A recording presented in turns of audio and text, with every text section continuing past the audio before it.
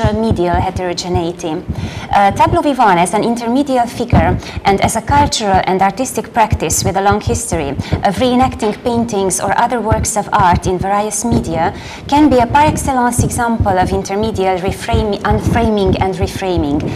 It opens up painting or sculpture towards corporeality, sensuality, three-dimensionality, and at the same time it reifies the body into a picture, displacing the carnal, the material towards artifice and discursivity. This does not imply, of course, that otherwise paintings lack corporeality or bodies are devoid of discursivity. A living picture or a tableau-like imagery, quoting pictorial or photographic or other artistic conventions, can unframe and extend the picture towards other visual and performative art forms like theater and performance, towards other institutional modes of mediation and reception. The cinematic tableau vivant as an elusive fold between stillness and movement, imageness and embodiment, or imageness and corporeality, artifice and reality, animate and inanimate, does not only displace painting in the medium of the film, but also foregrounds the ungraspable, invisible stillness of the filmic image itself, withholding cinematic time into a suspended non-narrative temporality, the time of the image within story time. Together with long takes, slow motion or close-ups, tableaus direct the gaze towards artifice, towards the opacity, the imageness of the image in a media-reflexive way, enabling a contemplative, sensible spectatorship.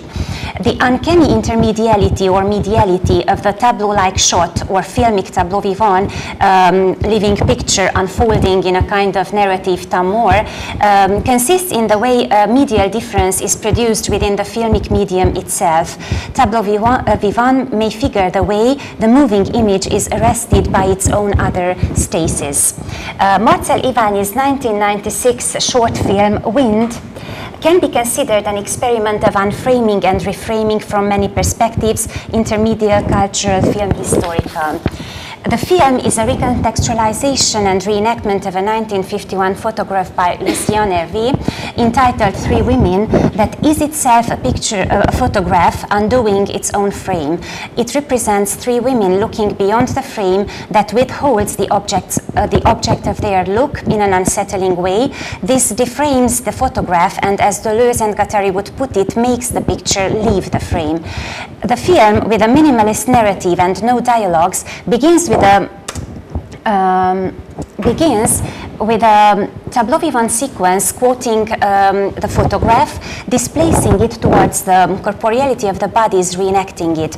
This filmic tableau does not figure stillness only, but rather the uncanny fold between the filmic and the photographic, between stasis and movement, corporeality and imageness, overwriting the photograph through medial difference and displacing it as its origin. The wind is not only an element of the natural setting, and it does not provide a diegetic sound, but it becomes visible as movement within stillness, amplifying at the same time the sculpture-like stasis of the bodies. Iványi's 6-minute work is a short film of a single long take. The camera begins to move slowly and horizontally in a direction opposite to the one in which the three women are looking, creating, of course, a certain tension. By this, a long shot of a bleak rural landscape follows, stretching, so a long shot of a bleak rural landscape follows, stretching the photofilmic and the citational quality of the initial tableau over the whole film. A scene of an almost still execution follows later on. Yes.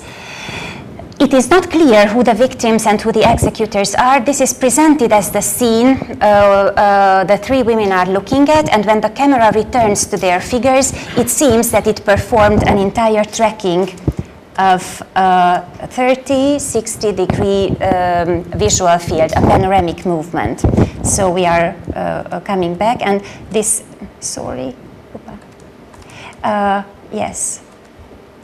And these are the pictures, the images we see. The critical reception of the film reveals the density and the complexity of its minimalism. John Cunningham, for example, considers Wind a film evoking, quote, a host of resonances and references to the Hungarian past, national identity, to previous Hungarian films, various artworks and aspects of cultural and national folk memory, end of quote. And he says that despite being dehistoricized, the execution scene, quote, carries a powerful resonance, quote, as a reminder of an often brutal past, end of quote. Meg Rickards sees Wind as a meta-film, quote, elucidating cinema's meaning-making process, end of quote. In Iványi's film, the camera performs a panoramic movement. It slides not only over the landscape of a great plain, but also over the landscape of cultural, historical, and film historical memory. It is not only the filmed events of the three women watching something and some people being executed that the viewer sees, but also the unfolding of the image as event. The traveling of the gaze, the slow horizontal movement of the camera becomes an event itself, intervening into a photograph and into film historical remembrance or memory. Iványi's film, through its theme and the unstable circular camera movement, remediates and at the same time displaces the historical technique of observation and image making, panorama and the panoramic gaze. Crary, discussing 19th century panorama, highlights the ambiguity of its spectatorial experience. The traditional panorama unframed the conventions of perspectival painting by its circularity, by displacing vertical boundaries. This is related, according to Crary, also to the secularization of vision. And it displaced the conventions of perspectival painting also by cancelling the vanishing point and any singular or static perspective that structures the whole visual field. As Crary argues, these large circular pictures with the illusion of perceptual mastery provided an imaginary unity and coherence to the external world, but at the same time deprived the spectator of the mastery of the whole picture. In Iványi's Wind, the panoramic gaze is unstable and mobile. It seems to approach and to move away from its object, and it reintroduces verticality to some extent through the movement of the camera, and also through a diegetic movement, for example, that of the flying birds, and another one I'm going to speak about later. Béla Balázs considers that in panoramic takes, the space is not merely the place in which people and things can be shown, it achieves a reality of its own and it has its own significance. The very emergence of cinematic landscape detached from narrative or diegesis in a tableau-like manner requires, according to Martin Lefebvre, not merely a long shot, in this case, of course, a panoramic shot of a natural environment, for instance, but a spectacular gaze, or what he calls a landscape gaze, with the cultural knowledge of pictorial conventions. Here, the plain, as the theme of the panoramic landscape, is part of a cultural geography inseparable from the dense literary, historical, art historical, cinematic references, an emblematic and often unreflected stereotypical element inserted into various constructions of regional or national identity, a landscape culturally exploited and familiar and still retaining its ungraspability and foreignness. In the film, the imagery or the iconography of certain Hungarian films like that of Miklós Jancsó or Béla Tarth, these films are not evoked only thematically or on the level of what is represented, for example, the plane itself in its cultural polysemy and ambivalence, as John Cunningham states, but also through the visual stylization, through narrative elusiveness, through withholding clear dramatic causality, through the aesthetics of slowness or long takes or still tableau-like images. All these make the film unfold as a reflexive, condensed, better trailer of a part of Hungarian cinema or of film historical memory. In Iványi's cinematic panorama,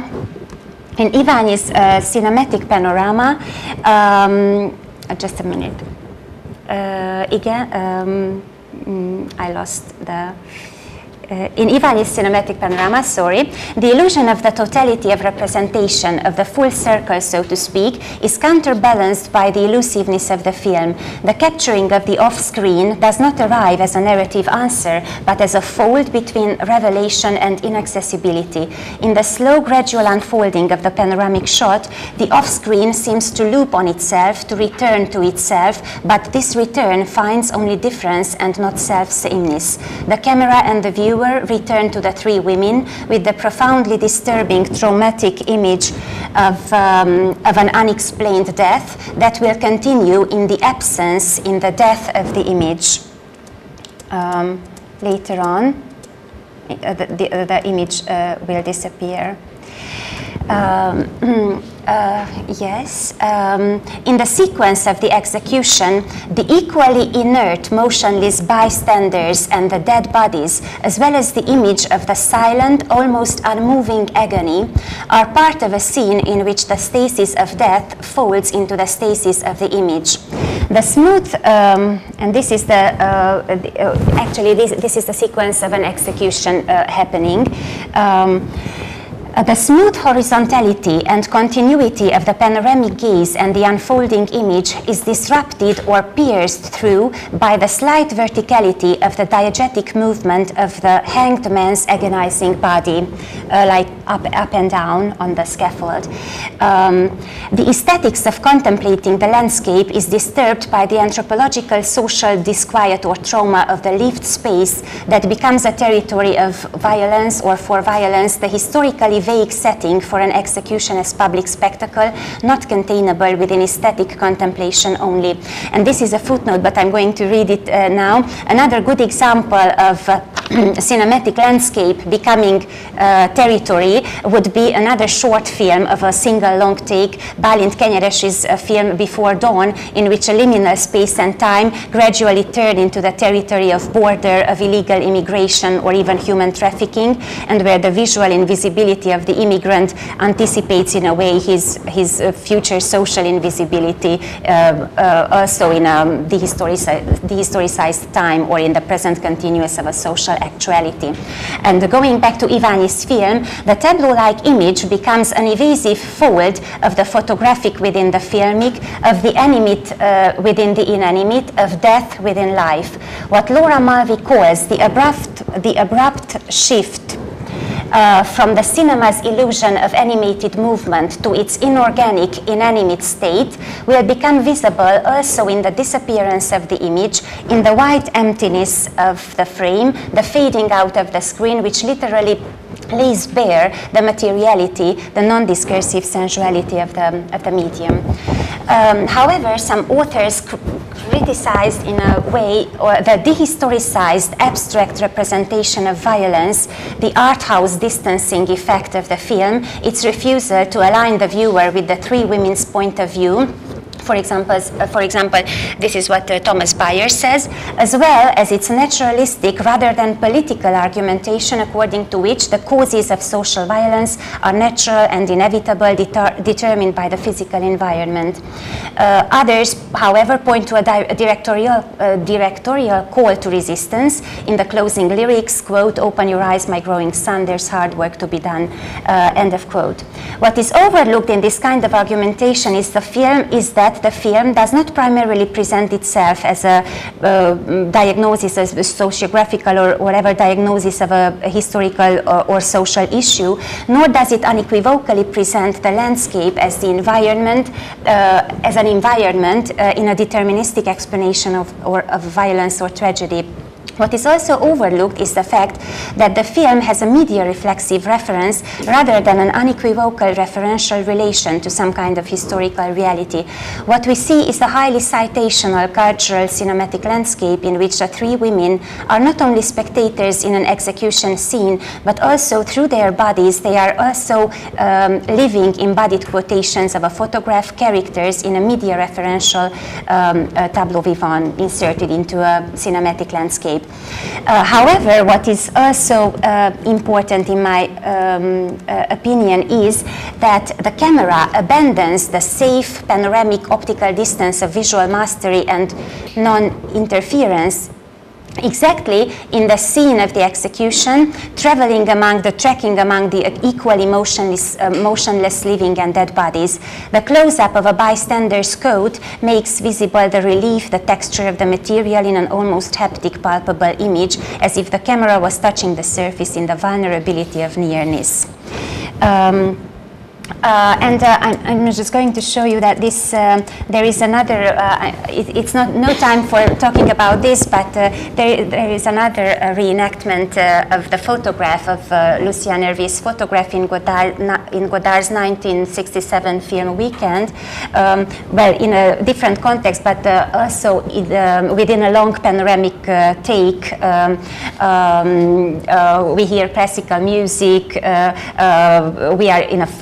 we see a farmyard, a long panoramic take, and the camera is sliding or is choreographed according to Mozart music. Iványi's other short film, Ballad from 2005, renouncing the transparent quality of the image, unfolds as an extended digital narrativized cinematic tableau vivant, dispersing any illusion of realistic representation.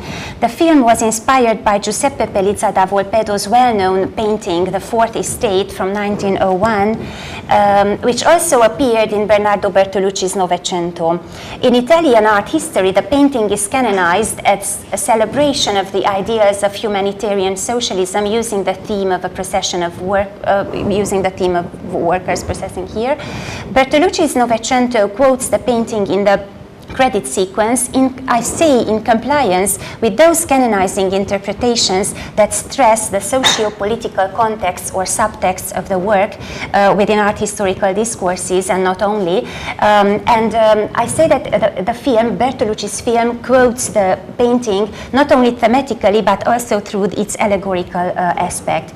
Iványi's film, within the conditions of digital image making, returns to a more archaic form of narration and constructs not a historical but a balladistic narrative and a cinematic tableau that unframes Pelizza da Volpedo's painting in a somewhat decanonizing manner. The social political embeddedness of the work is less emphatic. The emphasis is more on the domestic sphere, on the private sphere, on infidelity, punishment, and so on. However, in ballads, the private the private trauma, and I'm going to show you a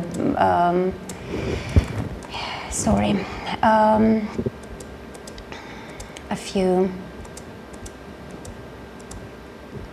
and this is evoking the painting in a more obvious way. And in the beginning, the film also displays the Fourth Estate, of course, the reproduction of the painting, The Fourth Estate. Yes. So the emphasis is more on the domestic sphere, on infidelity, punishment, and domestic traumas, but in ballads, the private or familial trauma and tragedy is often a symptom of social and economic tensions, inequalities, conflicts within a specific socio-historical context. In Iványi's film, one encounters classical balladistic requisites like the problem of privation, revenge, infidelity, domestic violence, the victimization of women, but the relationship between all these is not based on a clear-cut causality. The film remains narratively and dramatically laconic, balladistic, but pictorially dense. The artificiality of the film is foregrounded not only by the tableau-like imagery, which is like the painted scenery of a performance, but also through the use of a completely fictive language, which, however, is translated into Hungarian, and this can also be identified as a distancing gesture. The film is disconnected from a particular linguistic, ethnic, socio-cultural context, and it becomes its own context as a cinematic painting, recollecting actual painting and balladistic panels in an elliptical narrative, as if not the particularity, the singularity of the events was profoundly unsettling, but their predictability, their continual iterability, repeatability, and return.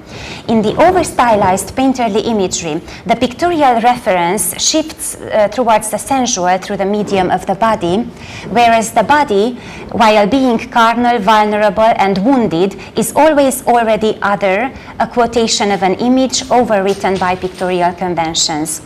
The digital work done on the image, as well as the balladistic narration and the fictive language, foreground artifice and underline that the body or the real is not the ultimate referent of the image, but only one of the ingredients in the process of image production. And in this case, this also might point to the post-media conditions of digital image making. In Iványi's two short films, the tableau vivants performing unframing and reframing gestures also dehistoricize domestic or social violence and inaction. The cinematic tableaus reframe the representation of brutality, death, or trauma within a more aestheticizing context in which the social, cultural, historical embeddedness becomes vaguer, more abstract, and less sharp politically. These tableaus, as a continual fold between the filmic and the photographic, the filmic and the painterly, imageness and corporeality, artifice and life, life and death, offer photofilmic and painterly images to look at, which are, however, unsettling and culturally symptomatic enough to appeal to the spectator's social or ethical sensitivity. The cinematic tableaus, together with long takes and the slow-paced filmic imagery, situate Iványi's short films, I say, within broader tendencies of aestheticizing that characterize the part of recent Hungarian auteur cinema.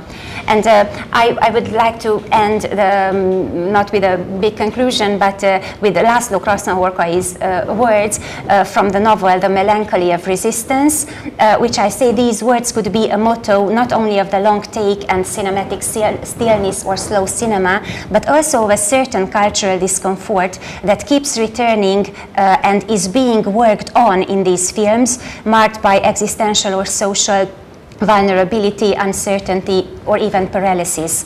And the words are, quote, "It passes, but it does not pass away." Thank you.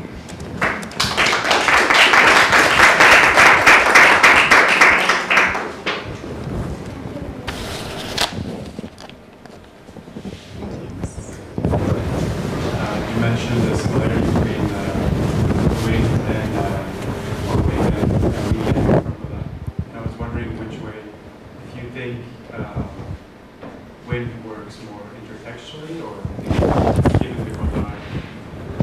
Sorry, but can you repeat the first part, because I didn't hear the first part. So I mentioned the similarity, you said the... Yes. Go on that, but I was wondering in which way the latter with references Godard more than photograph, in which way the similarities play in the film, because as you say, it's also a long take. Yes, so it would be interesting to precisely because we see the reenactment or the tableau vivant sequence of this photograph, but in a totally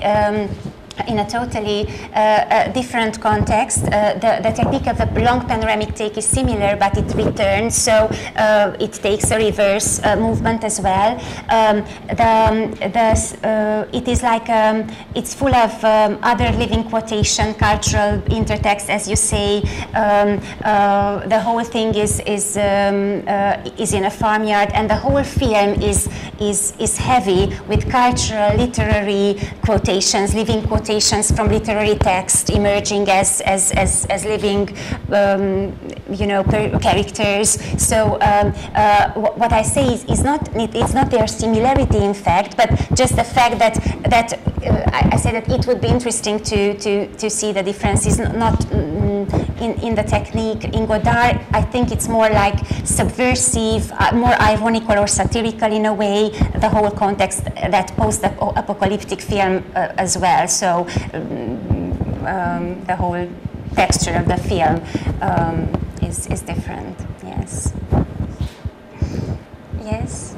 It's been so interesting to see these clips from films that I don't know, and that I wish I did know, I hope to know.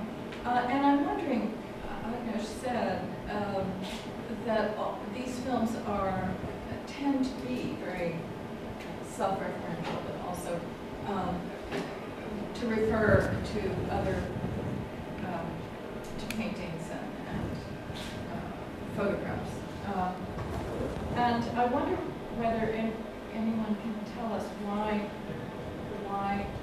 Central and Eastern European films, why there is this seems a very extreme and interesting fixation on other images. I wonder if you ever discussed that amongst yourselves. It's a very good question.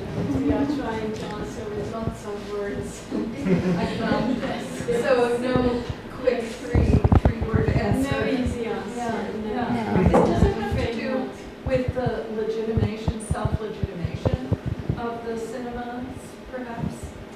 You know, I'm I just sure wondered. that one part of the answer is that East European cinema tries to reconnect with global art cinema.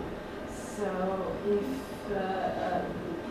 this means that using these techniques makes these films more accessible, then I'm sure this is the case. But I'm also convinced this is only part of the answer. So not the whole answer to this question, exactly because I see similar tendencies in other films, like in Mexican Carlos Regadas, for instance. Maybe that's also some kind of a minority cinema trying to reconnect with global art cinema. I'm not sure, but it's not specific in that sense to Eastern European cinema, or in, again, I'm quoting Viola, you can't accuse Viola of minority in any respect. So part of it, yes, but part of it I see as a global tendency in contemporary art. There's this reconnection with art history.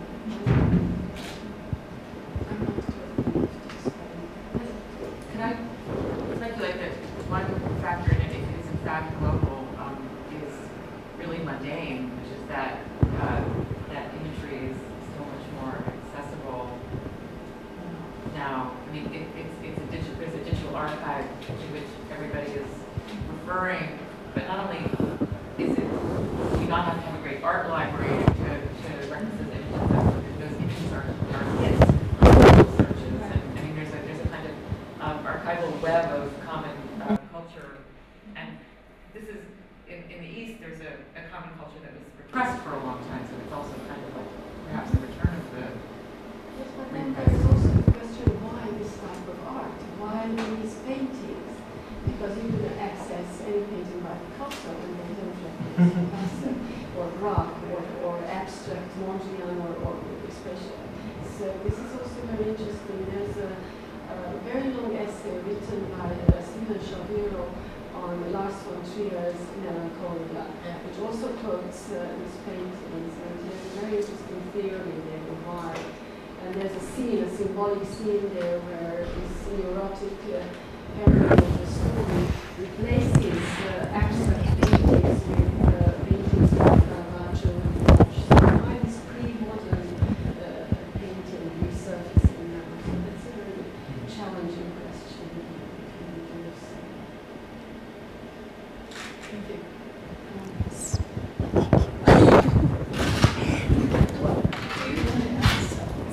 No. I just I was looking at Jutka if I'm or there are. Okay.